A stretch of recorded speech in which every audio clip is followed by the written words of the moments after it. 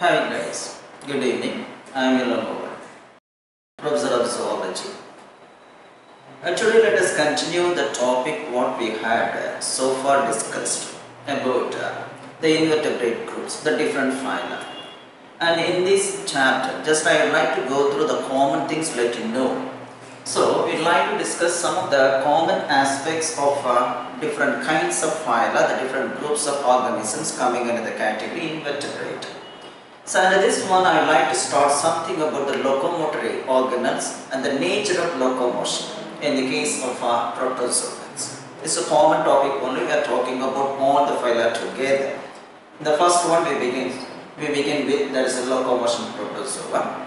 So the protozoans are taken into consideration for their locomotory activity because they have different types of locomotory structures. The locomotory structures are used for different types of locomotions. So what are the different locomotory structures that the animals have according to the concept of protozoans? One, we have pseudopodia. So in the case of class Rhizopoda, or we can say what is called actually Sarcodyna, one class actually in the case of protozoans, a classification is made based on the nature of the locomotory structures. For example, we have class Rhizopoda having pseudopodia, having flagellata, the group flagellata having the flagella, group ciliata having cilia, and only one class of protozoans normally they do not have the locomotory structures, namely the class Sporozoa. So this is the only class which doesn't have the locomotory structures. For example, the Plasmodium, the Monocystis. So these are all the sporozoans, the Nosema, the one which causes some kind of disease in the case of either honeybee or in the case of that is silkworm. So this class includes animals not having any locomotory structures. So an example, Plasmodium or Monocystis or Nosema, these are all the parasitic protozoans. So the parasitic protozoans coming into the class Sporozoa doesn't have any locomotory structures. Now the pseudopodia, that is a type of movement shown by the organism is called amoeboid movement. The pseudopodia concerned with amoeboid movement. And for example in amoeba or in the case of entamoeba or any other cases. Then cilia and flagella. So cilia when compared to flagella very short and flagella are very long. We will discuss the differences between these two later. And these two organelles are used for swimming. Hello, good evening. Just let's continue. So help in swimming movement. All are used for swimming movement. Cilia and flagella. You see in the case of paramecium, the sleeper animalcule, we have cilia. So in the case of paramecium, we have cilia. In the case of euglena, we have flagella.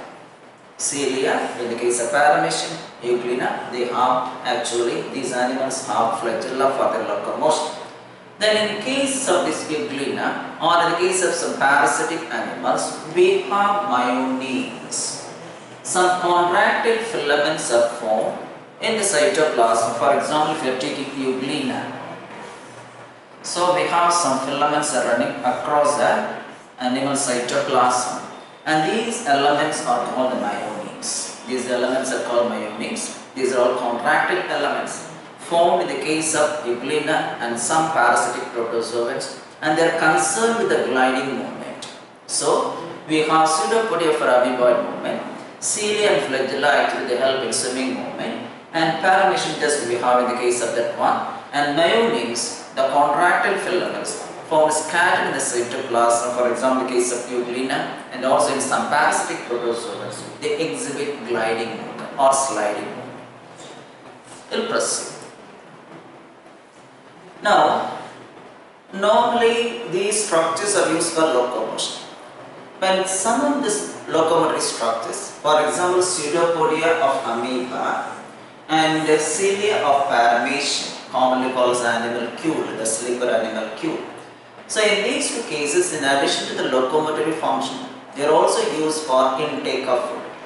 Intake of food, that is the ingestion of food materials. So even in the case of, for example, WBC, the blood cells, they are capable of actually ingesting the food. That type of intake of food or any solid or liquid food is called endocytosis. endocytosis. They are used for endocytes. That is nothing but the import of materials into the body. Import of materials into the body or intake of materials in the body. If actually the liquid food is taken, then it is called pinocytosis.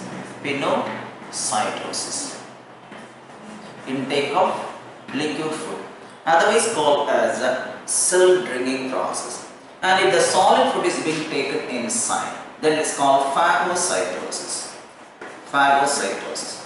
Taking enough solid food materials by the cell by put forth what is called pseudopodia, then it's called phagocytosis. And pinocytosis, nothing but cell drinking process, and this is cell eating process, solid and then liquid food. In both cases, now the pseudopodia are used for actually dragging in the food particles inside by mix of endocytosis. So anyway, pseudopodia and cilia are meant not only for locomotion but also for taking enough food materials. That's an ingestion process. But the flagella, they are concerned only with the locomotion, not used for capturing the prey or capturing the food particles. They are meant for only locomotion. Now let's see some of the related questions of pseudopodia. So now with the pseudopodia, it's a temporary feat. You know that one formed at times of locomotion only, not being formed at all times.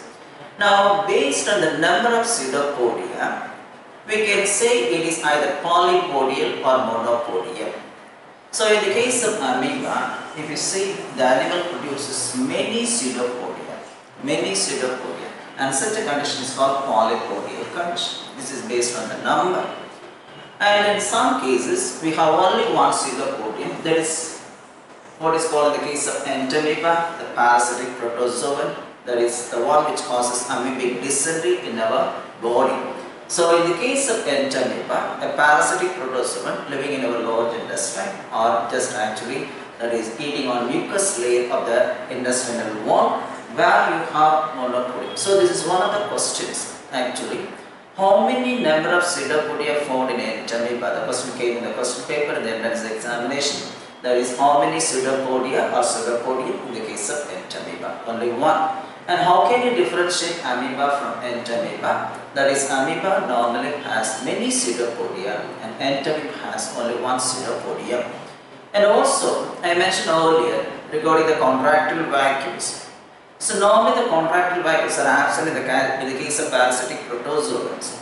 If you want to compare amoeba and entamoeba, so in the case of amoeba, we have many contractile vacuoles concerned with osmoregulation. But in the case of entamoeba, no contractile vacuoles. I mentioned earlier in the previous classes, in the case of parasitic protozoans, as they are living in isotonic solution, just like marine water or the body of actually the host, normally just they do not have any contractile vacuole. This is also another difference between amoeba and entamoeba. But based on the pseudopodia, there are many pseudopodia, here only one pseudopodia. Now, so it may be actually many or just one. In some cases, it is in the form of a lobe. Then it's called lobopodia. Lobopodia. For example, in the case of amoeba, it is just like a lobe. If you are taking amoeba, you see that one is like a lobe. Then it's called lobopodia. Then, in the case of some animals, for example, some animalcules, commonly called as actually the heliozovans and radiolarians. So in the case of these animals, I am taking these heliozovans and radiolarians, and from the surface of the body, many needle-like structures arise, and they represent the pseudopodia. Such a needle-like pseudopodia actually originating from the central body, giving the appearance of the sun kinds animal is also called a sun animalcule. Actinopheles, one animal commonly known as sun animalcule. That's why the animals are called radiolarians, because we have the pseudopodia radiating from the central body as like the rays of sun. And such a needle-like pseudopodia found in the case of that is radiolarians and heliozovans, normally called as actinopodia or axopodia. Actino or axopodia. The needle-like pseudopodia found in the case of heliozovans or in the case of radiolarians. Now, various theories have been proposed to explain the mechanism of amoeboid movement. But we have to know only the names of the persons and which is the most accepted theory, and in our syllabus in NET's point of view, we don't have actually the mechanism. Only you have to know the names of the theories, the persons concerned. Now various theories have been proposed. Out of these theories, we are taking into consideration 4 theories. Theory number 1, surface tension theory. So it is actually the surface tension of the fluid of the protoplasm responsible for causing the formation of pseudopodia that help in locomotion. And this concept was proposed by Berthold. So we not worry about actually the mechanism, we need only the concept only. That is Berthold proposed surface tension theory, and that is the mechanism lying during the formation of pseudopodium which help in amoeboid movement. Now the second theory, rolling theory. Rolling theory as proposed by Jennings. So here there is a rolling of the various proteins formed. Actually the cytoplasm or the pseudopodia, the rolling of the body that resulted in the formation of pseudopodium at one end, what we call this one the advanced end. So the advanced end is nothing but the end which is proceeding first. So anyway, now the rolling theory as proposed by Jennings. Then contraction theory or walking movement theory. Here also, as in our case in our muscle, we have certain contracted proteins. And likewise, the proteins are undergoing contraction, or even just the elements found in the cytoplasm or the protoplasm of the unicellular organisms like amoeba undergo contraction. And that is responsible for the formation of pseudopodia. And that is what is called walking movement theory or contraction. Just like animals, other animals, the animal is walking just by using pseudopodia. Not like that of actually the movement shown by higher animals, but simply we can compare. So contraction theory as proposed by Dillinger. But the most accepted theory of that is amoeboid movement was presented first by Hyman. He was the first person to propose the concept of that is what is called salt jet theory or change of viscosity theory. So that is the most accepted theory. Later it was supported by 2 more persons, Pantin and Mast. So out of the 4 theories, the most accepted theory is the salt jet theory or change of viscosity theory. So you know that one, the cytoplasm exists in 2 states. Suppose for example if you take amoeba, so we have 2 layers of cytoplasm. We have 2 layers of cytoplasm. The outer one is called ectoplasm. Outer one is called ectoplasm. The inner one is called endoplasm. The ectoplasm normally found in gel state, more semi-solid state. The endoplasm always exists in solid state. That is what is called more fluid state. And both states are interchangeable. The viscosity of the ectoplasm and endoplasm changes during. So that what will happen, the salt can be converted into gel, or a gel can be converted into salt. So during condensation process, because of the loss of water, we have formed the gel. And then what will happen, the gel, when we add water, it gets converted to salt. So formation of gel is called gelation process and formation of salt is called solation process. That is the main event, that is a change in viscosity of the fluid is taking place. Either gel state or salt state being formed according to, that is the moment of the organism. So we are not going deep into this mechanism, but we have change of viscosity, salt to gel and gel to salt that resulted in the formation of pseudopodia. Now what is the first indication of the pseudopodia? So the first indication of formation of pseudopodia at the advancing end, suppose this is the direction to which the animal moves. Here we have the ectoplasm. The ectoplasm contains what is called a hyaline layer. The hyaline layer at the tip of the pseudopodium forms a cup-shaped structure. Now this is the cup. The ectoplasm forms a cup-shaped structure, and this cup is called hyaline cup, or also called hyaline cap. Hyaline cup or hyaline cap. So this is the question also came, what is the first indication of formation of pseudopodium when the animal starts moving? So the first indication of actually the formation of pseudopodium when the animal wants to move is the formation of hyaline cap, the layer of the ectoplasm. Hyaline layer is nothing but the layer of ectoplasm. It forms a cap-like structure. So in which normally the fluid moves, then converted to gel like that. So gel to salt, salt gel is happening during that actually the movement. So anyway, the most accepted theory, that is what we have the soldier theory or change of viscosity theory as proposed by Hyman, supported by Mast and Panty. And the first indication of pseudopodium is nothing but the formation of hyaline cap by the hyaline layer of ectoplasm, the one which is found in gel state. So we will not just actually go further, and just we need one the little bit the introductory part. So these are the different theories, and during which what will happen I will mention just now. So the first stage in the formation of pseudopodium, what I represented already, is the formation of hyaline cap, where at the advancing end by the hyaline layer of ectoplasm. Hyaline layer, somewhat just a thick fluid layer, and that layer later forms a cap-like structure, and that into which now the projection of the protoplasm occurs, leading to the formation of pseudopodium. It's a temporary structure, you know that one. Now let's take, now the pseudopodia are concerned with the amoeboid movement, and let's go to the next two structures, cilia and flagella.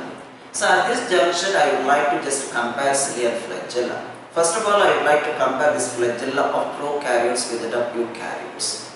So normally there are two major differences between the flagella of eukaryotes and also the flagella of prokaryotes. So if we are taking actually cilia or flagella, even the centriole, we will come to this later, centriole, then we have the blepharoblast or the basal body or basal granule, anything else. In all cases, if you make a cross section, you can have what is called 2+9 arrangement or 9+2 arrangement. For example, if you make a cross section of cilia or flagella of eukaryotes, you have actually the peripheral region having 9 fibrils. 9 fibrils. And in the center, we have 2 fibrils.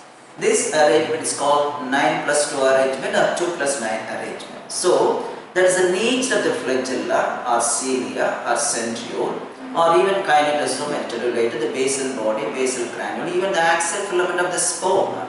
In all cases, if you make a cross section, just we have normally. So we have actually, that is this 9+ arrangement system, 9 peripheral fibrils and then 2 central fibrils. But in the case of prokaryotes, we don't have this 9+2 arrangement. It is formed of only single strand. There is no 9+2 arrangement in the case of prokaryotic flagella. We have only single strand. And second difference, in the case of prokaryotes, the flagella normally formed of a protein what is called flagellin. Flagellin. This is the nature of the protein in the case of flagella of prokaryotes. In contrast to this one, in the case of eukaryotes, the flagella are formed of a protein what is called tubulin. Tubulin. So the flagella of prokaryotes are formed of flagellin, and then just we have the flagella of eukaryotes formed of tube. This is a major difference. So between actually prokaryotes and eukaryotes, we are considering that is flagella structure and the nature of chemicals found in them. So flagellin in the case of prokaryote flagella and tubulin in the case of eukaryote flagella. So these are the two main differences. Now let's compare generally what are the differences between cilia and flagella. So normally you know that one cilia, some are shorter than flagella. Cilia normally shorter than flagella. And secondly, the movement produced by cilia faster. Cilia produce faster movement when compared with the flagella. And thirdly, normally cilia not only is for locomotion I mentioned earlier, but also used for engulfing the food or capturing the food. So used for food capturing along with locomotion. But flagella concerned only with that is locomotion, not used for food capturing. Then what is the type of movement exhibited by cilia? The cilia exhibit what is called pendular movement. Pendular movement, just actually to and fro movement. This is what we call this one, to and fro movement.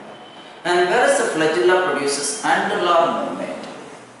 So this is to and fro. This angular means wave-like movement. Wave-like movement. So the flagella produce angular movement, whereas the cilia produce what is called the pendular movement. So to and fro movement by the cilia, and that is actually the wave-like movement exhibited or created by just flagella. And I mentioned already, ciliary locomotion is always faster than flexular movement. Now in the case of paramecium, so normally we have the cilia, and if you are just taking the ciliary movement actually, and the ciliary movement is regulated by a peculiar structure.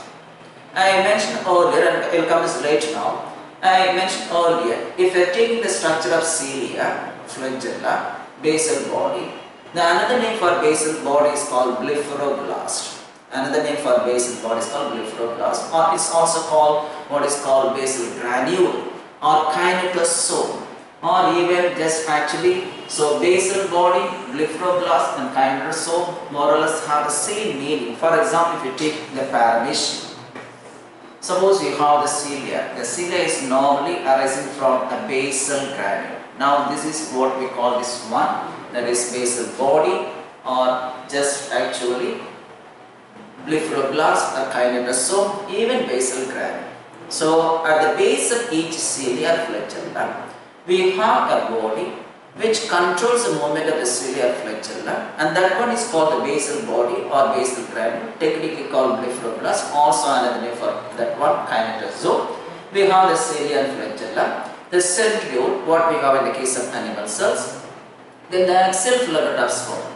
So all are similar in one aspect. This is also another question related to the entrance point of view. So what I mentioned, the structures here, all are resemble to each other. They exhibit one similarity. What is the similarity? They exhibit or show 2 plus 9 arrangement. So there is an array of 9 peripheral fibers plus 2 central fibers. This is a common characteristics for the structures what I mentioned. This is another question. Now in the case of paramecium, we have actually structure. So that is the first animal which has developed. What is called neuromotor center. Neuromotor center. Just like the brain, this is the first animal, paramecium, has developed neuromotor center.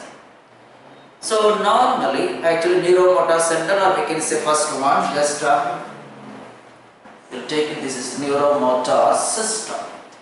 I am taking in this manner. There is a neuromotor system in the case of paramecium. This neuromotor system consists of 2 components. One, motorium. This is another question, motorium. And this is otherwise called neuromotor center.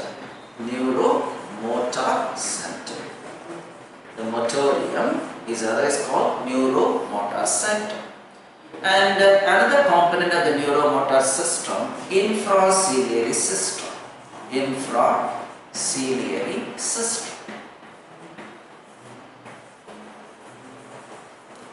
These 2 components together form what is called the neuromotor system. That is the first, actually the controlling system comparable to the nervous system of higher animals developed in the case of paramecium.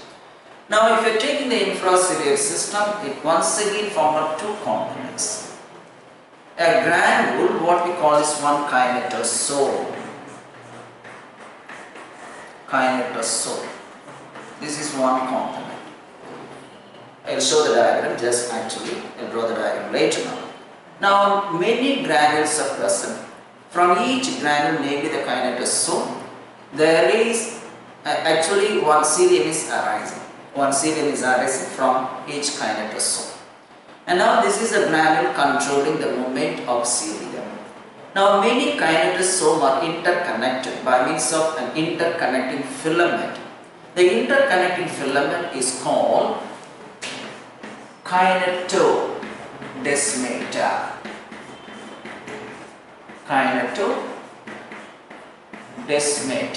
The interconnecting filaments are called kinetodesmata. Both together form the infraciliary system. And now actually the entire infraciliary system is connected to the motorium. Now the one which is present near the site of pharynx of a paramecium. The site of pharynx, the gullet through which one of the food enters into the body of the animal. There you have the motorium. And this is the main controlling center, just like a brain of higher animals, coordinating the ciliary movement in the case of paramation. And all these things together call us a neuromotor system, the units motorium, infraciliary system, and that one comprises of kinetosome and kinetodesmator. So I'll show it in the diagram. So if you're taking the paramation, so the animal has two nucleus, you know that one, have a number of cilia all over the body. Number of cilia all over the body.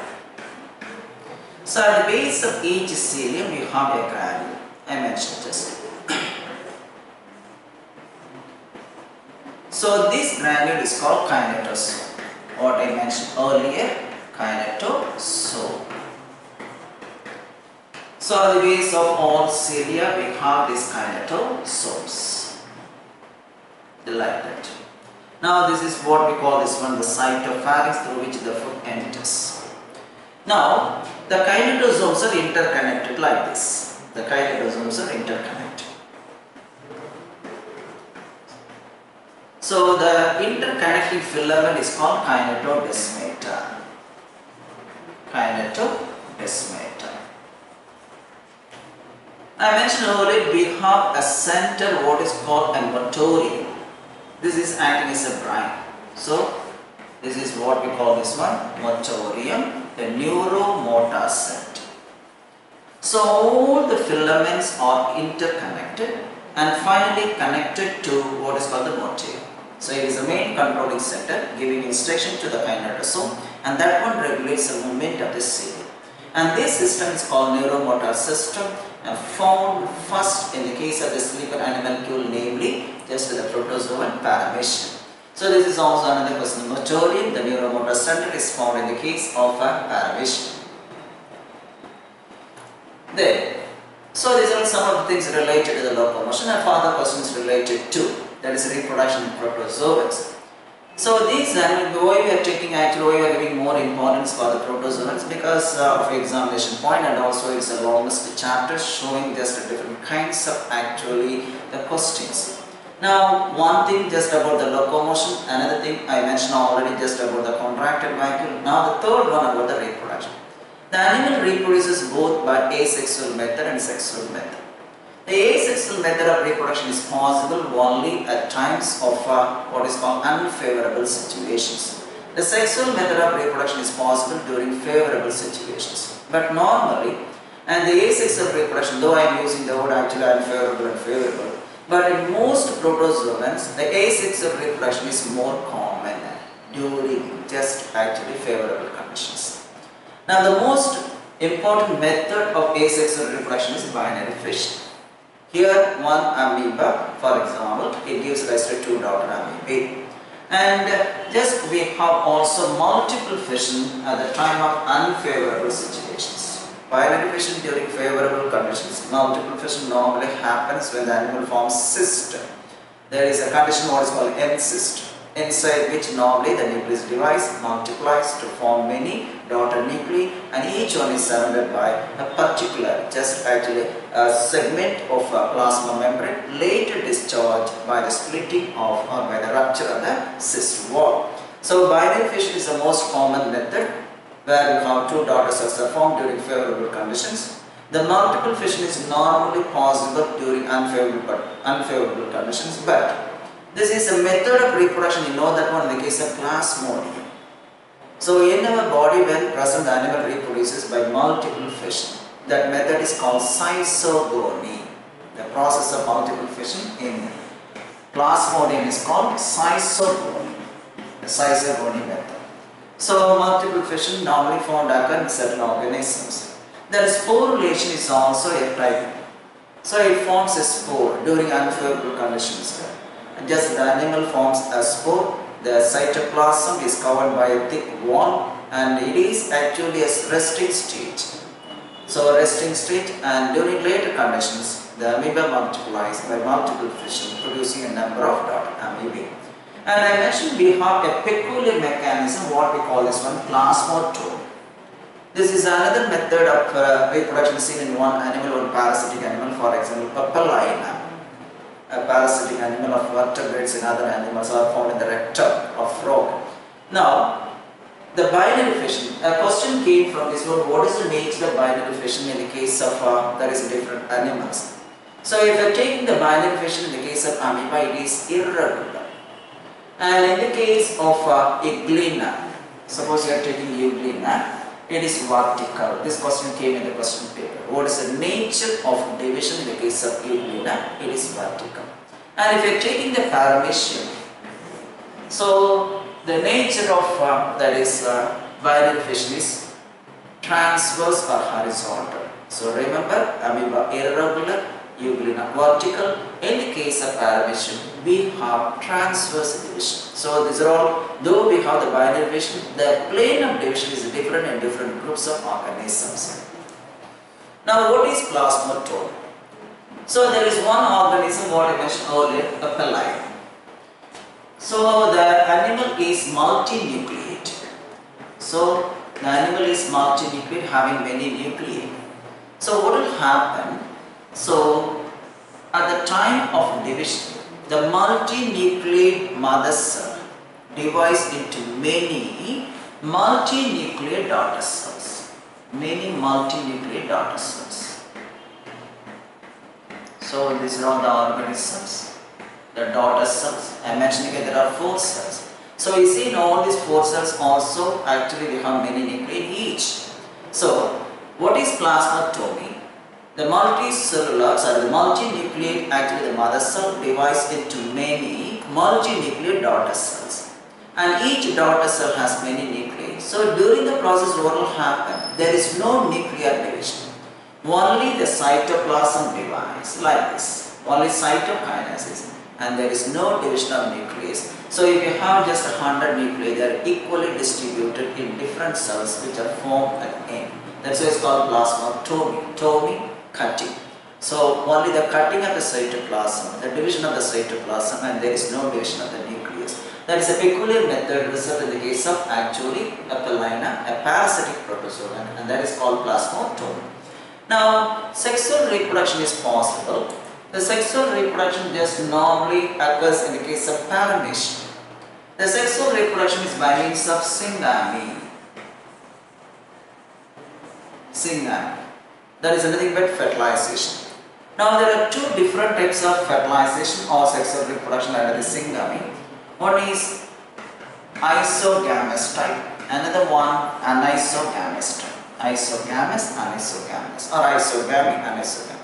For example, in the case of monocystis, one parasitic protozoa, the male and female gametes are similar in their external appearance and also physiological nature.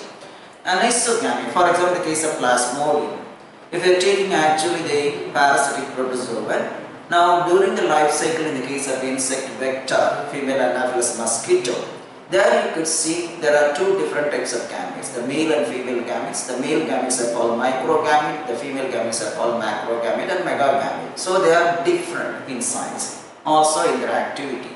And that method, the union of dissimilar gametes is called anisogamy. Example, Plasmodium. Isogamous type, example, monocystis. A parasitic protozoa not found in our body but in the body of vertebrates, and that is a monocystis. There you have isogamous type of sexual reproduction. So another method of reproduction, that is normally we cannot say that one sexual reproduction, but we can just group this one and sexual reproduction, what is called conjugation. So conjugation is actually a method of pairing of individuals. They are exchanging their nuclei, and after which what will happen, nuclear reorganization occurs. Ultimately the mating pair of cells separate. So 2 cells are joining, the resultant product also only 2 cells. That is why the conjugation is not considered as a method of sexual reproduction, but union of 2 different strains occur. They are exchanging their nuclei for nuclear reorganization. And this conjugation normally occurs during normal unfavorable conditions, but do not occur, normally conjugation processes do not occur during favorable conditions. So I mentioned already it is meant for nuclear reorganization, so there is no conjugation process during favorable conditions. And that is about, this is not a method of sexual reproduction. Again, there is method of reproduction, actually even some books it is given encystment condition. It is also not a method of reproduction. It is for overcoming the just what is called the unfavorable or tide over the unfavorable situations. So that is about something related to the locomotion as well as reproduction, because we are giving importance to that one. So we are considering that one in terms of examination point of view.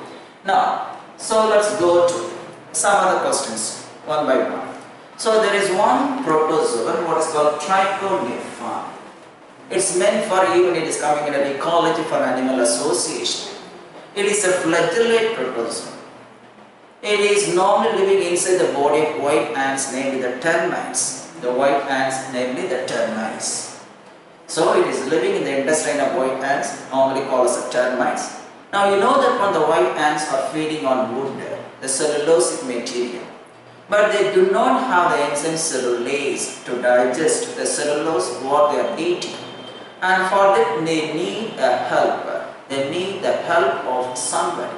The help is given by trichonepha, a flagellate protozoan, found living in the intestine of that person. Now these two individuals are mutually benefiting. Symbiotic relationship is seen between these two. You know, symbiosis is kind of relationship in which both the partners are mutually benefiting. Give and take policy. Now the trichonepha gives actually a digest the cellulose, and in that way it helps for white ants. Whereas the white ants provide accommodation, the lodging place for trichonepha as well as food. So both organisms are mutually benefited. So these two are examples for symbiotic association. Trichonepha, a flagellate protozoan. Now another one, proteosponge. So in evolution there are certain organisms having characteristics of two different groups. That is why they are considered as a connecting link or integral forms or transitional forms. Connecting link or integral forms or transitional forms. Now for example, one mollusk what I mentioned, Neoplina, the one which lived only during the Cambrian period, the only mollusk that flourished during the Cambrian period, that is of Paleozoic era.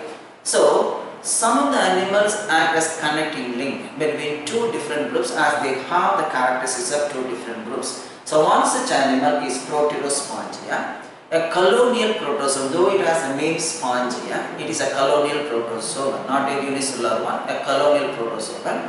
And it is presumed that this is an animal which have given rise to, there is the animal, the poriferans, maybe the sponges. That's why it's called as the connecting link, as it is having or possessing the characteristics of both sponges as well as protozoans. And another one, you see that one, Euglena. It is also acting as a connecting link.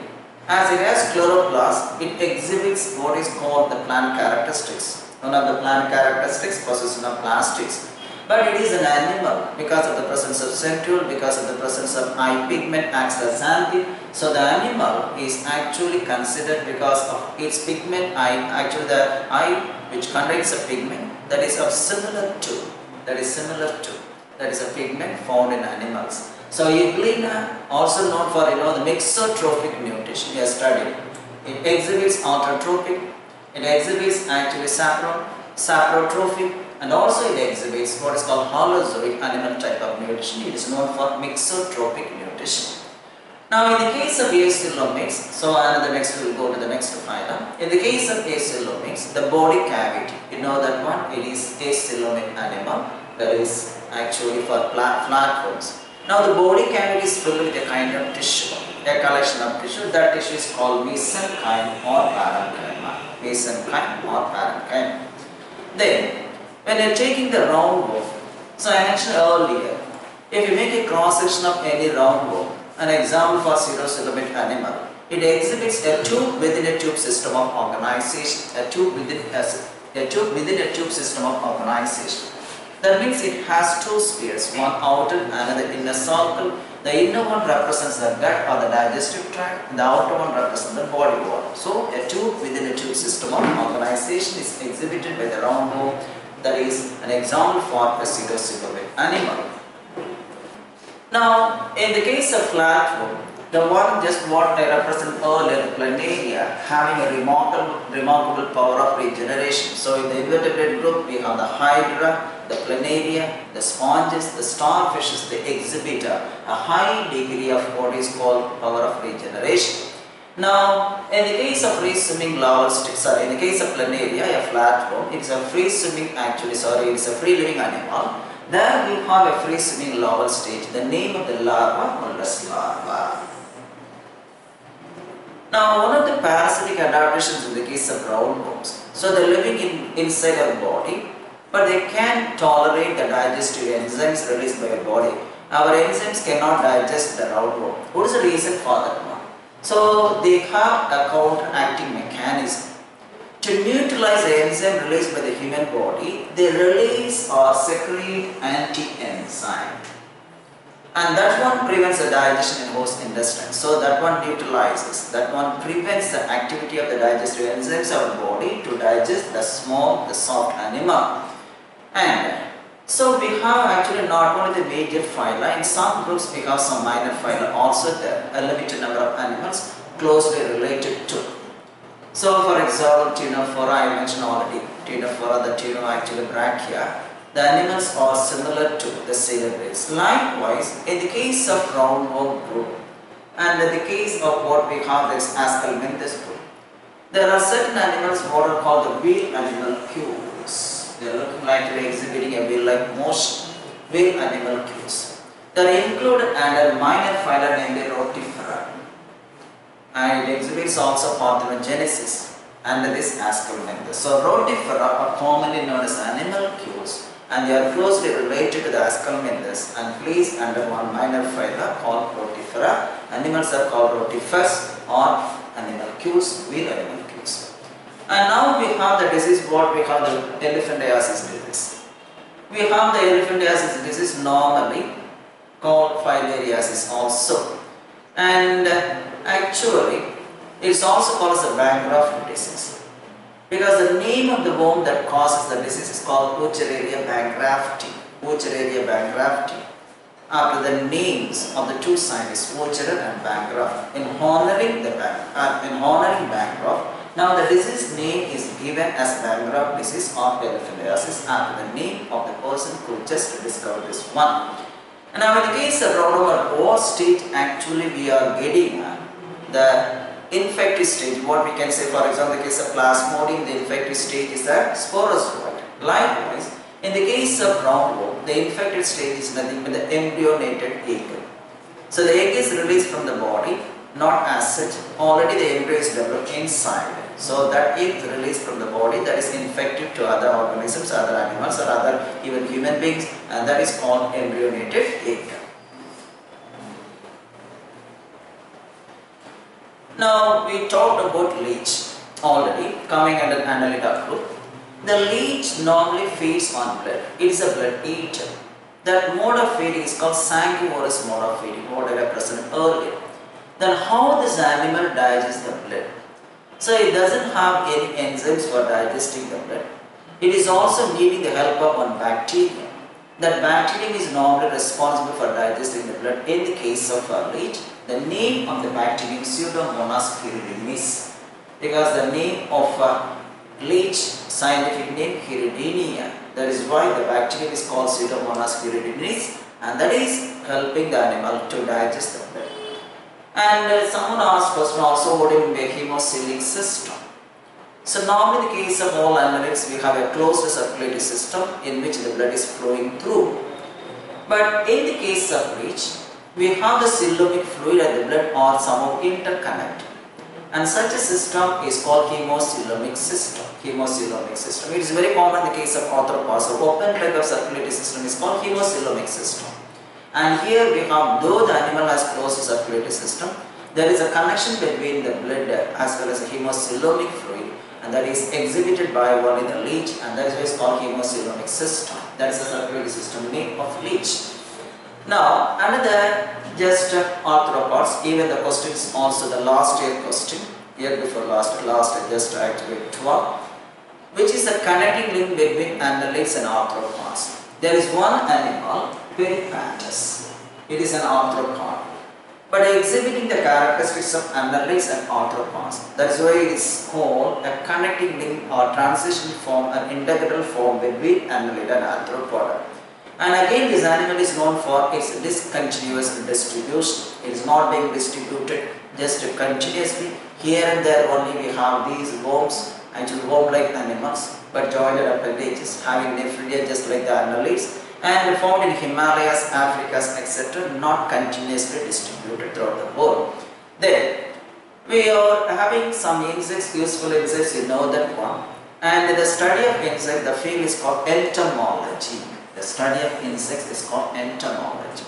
We are talking about different useful and harmful insects. Some of them are used as biological control methods, and some of them are beneficial insects, some of them are harmful, and some of them are acting as pests.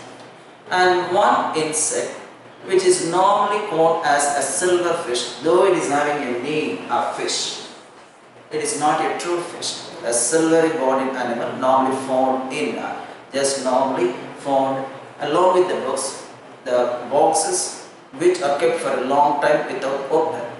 In such cases, you have a silvery, a triangular animal is there, and that is normally a wingless insect. No wing is found in case of such insect.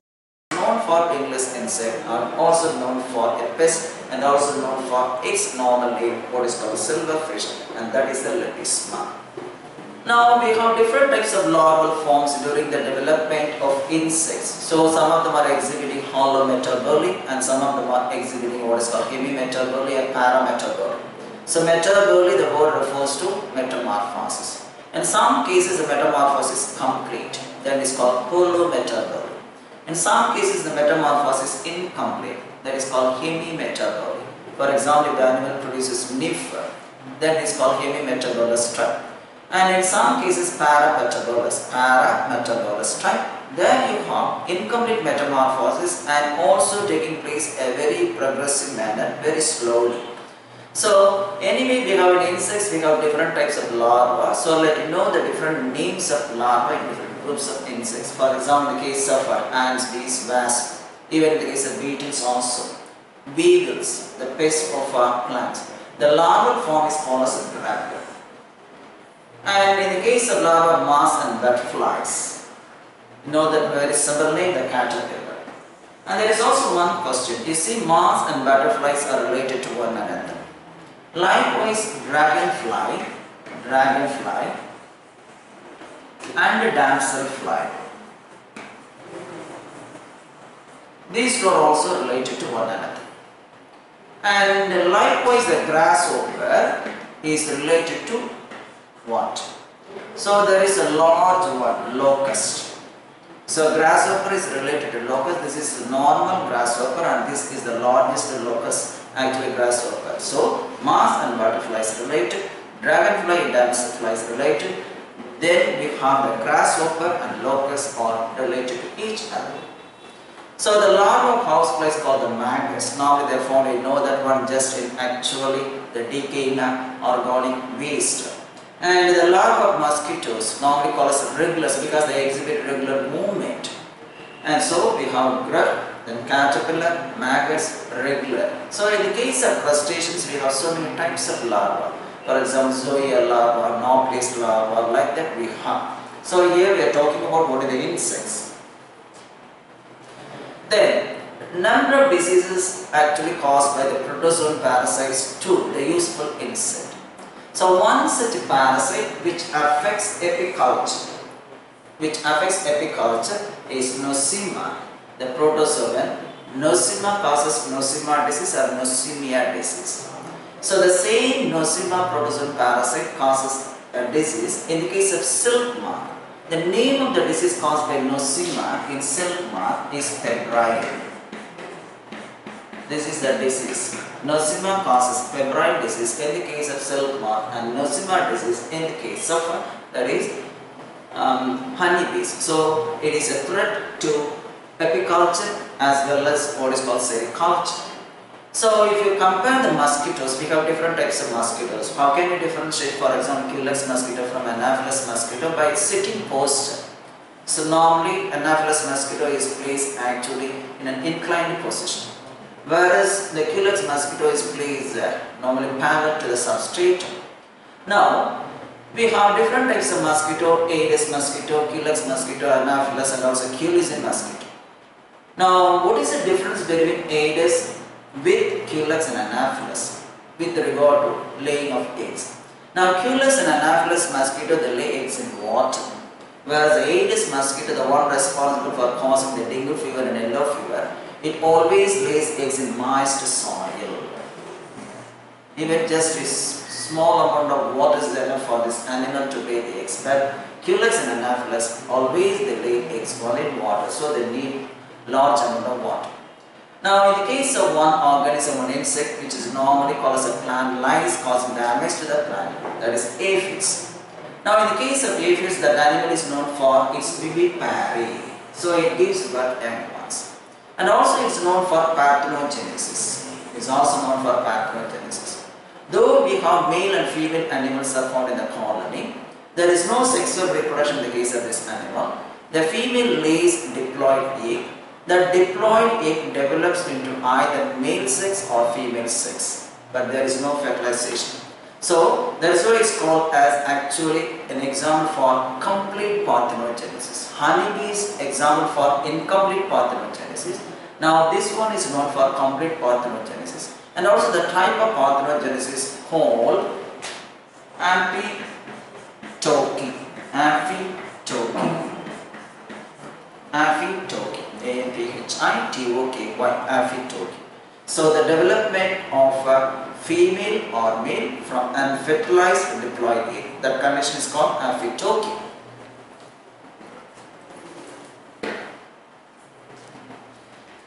So we have, that we are the largest producer of lac, produced by the Laxiver laca, that is a useful insect, one of the useful insects that produces the lac. And that lac institute is normally the research institute located in Bihar. So we are the largest producer of lac. And we have seen also the honeybee dance, the waggle dance, and the round dance produced by the honeybees. It was disappeared by, that is called one freeze. And that one is meant for communication. The main reason for honeybee dance is communication. So it exhibits two types of dance, and that dance actually shows the remaining animals where is the honey, whether it is in the north direction or the south direction, how long it is there. So that is for communication. The bee dance is for not any else. Actually, we have some animals that are exhibiting dance in order to attract the female, but here it's meant for communication, showing the direction of the honey, the distance of the honey, where is it located. So we have a vector. Most of the insects are acting as a vector. So one such vector, actually most of the diseases is musca, the housefly. The housefly is considered as the most important vector for most of the diseases. Then I mentioned already Neoplina, a mollusk. A mollusk, recently discovered mollusk, a connecting link between what is called annelids and the mollusk, and also just exhibiting segmentation. And now this is the only mollusk that lived there, just flourished during the Cambrian period of Paleozoic era. As it is also considered as a living fossil. So originated during the Cambrian period, living till today, but without any modification. So the animal is not responding to evolution. So that is why it's called as a fossil, a living fossil. Then I didn't mention about this one Doris when I talked about mollusca. So it is commonly known as sea lemon because it's spherical in nature, looking like actually the spherical lemon fruit. That is why it's commonly known as sea lemon.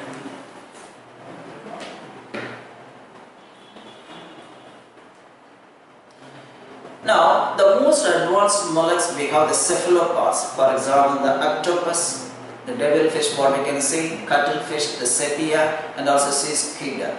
And the eyes of cephalopods normally comparable to the eye of vertebrates because some of their complicated structure. So out of all the mollusks, it is the most advanced mollusk, cephalopods. The primitive mollusk we have Ceranogastrus, another type of mollusk, the primitive one. Now this is the most advanced, and they have closed circulatory system. Normally in all the mollusks we have open, but here closed circulatory system. And these are all the animals having the eyes, and these eyes are exhibiting actually complexity more or less similar to that of that is vertebrate eye. So the eye of cephalopod and the eye of vertebrate are considered as analogous organs. So what do you mean by analogous organs? Organs which have similar in origin. Organs which have different in origin, but organs are performing the same function. For example, the eye of mollusk, eye of vertebrate, they have different origin, but both are concerned with one common function, namely just vision. Even for example, another example, the wing of insect, the wing of bird, these two are also considered as analogous organs, having different origin but performing one common function, namely the flight. So I mentioned already the most evolved mollusks are cephalopods. So you have in the case of one type of mollusk, the gastropods, the shell is spirally coiled, asymmetrical in nature. The asymmetry of the gastropoda is because of a torsion, that is a twisting of the body during early embryonic development. And we have a number of economically important animals, and they are belonging to three different categories, three different phyla. One, the Coelenterata, for example, the chorus. Number two, we have that is arthropoda. There you have honeybees, then lac insect, and also silkworm. And in the case of the third one, mollusca, the pure oyster pinctada. So these are the only three groups which are economically important to human beings. Now in the case of the cephalopods, and actually there the food is modified into ohms. In the case of octopus, we have 8 ohms. In the case of sepia cuttlefish, we have 10 ohms. Now, inside the body, they have a cavity, what is called a mantle cavity. Now, what does the animal actually does? The animal takes in water and stores the water in the mantle cavity. The mantle cavity communicates to the exterior by means of a siphon, a tube. When the animal wants to move, it just pushes the water outside with a great speed, just like the jet plane. And as a result, the animal is moving with its posterior end forward. This system is called what is known as jet system of locomotion. Seen one in the case of actually cephalopods. They are not using any fuel but using only the water, and the water is sent up with a great force, so the animal is moving with its posterior end forward. Now you have in the case of echinoderms, I mentioned already, we have a symmetry. The adult symmetry is pentaradial or radial symmetry, and the larval symmetry is normally bilateral. As the bilateral symmetry in the case of larvae gets converted into radial symmetry, that means the radial symmetry is developed only after bilateral symmetry. This is called secondarily developed symmetry. The first symmetry is the bilateral symmetry. The radial symmetry in the case of adult is a secondarily adapted or developed for its mode of life. And now, so normally the last group, the echinoderms, are closely related to the chordates. In what way? Mainly, there are 4 similarities between echinoderms and the chordates. Now, if you are comparing the coelom, in both the cases we have enterocoelom. Both are enterocoelomid animals. Then the second one, both are deuterostomes. The mouth is formed at a later stage of development in both the cases. Then both animals have mesodermal endoskeleton. Mesodermal endoskeleton. So enterocoelom, deuterostomes, mesodermal endoskeleton. And finally, the nature of the cleavage, they are radial and determinate. So these are all the 4 main similarities between the echinoderms and chordates. That's why these two are called closely related animals. So here also I given the echinoderms are related to chordata, but it's what is called similarity in what way the development of coelom, the nature of the coelom is enterocoelom. Now, during the development of echinoderms, we have a larva, what is called bipinnaria. This bipinnaria is not only the larva for this echinoderms, it is considered as the ancestral larva for echinoderms. Then we have the urochordates, hemichordates, and also chordates. It is actually the ancestral larval form for echinoderms, hemichordates, and chordates.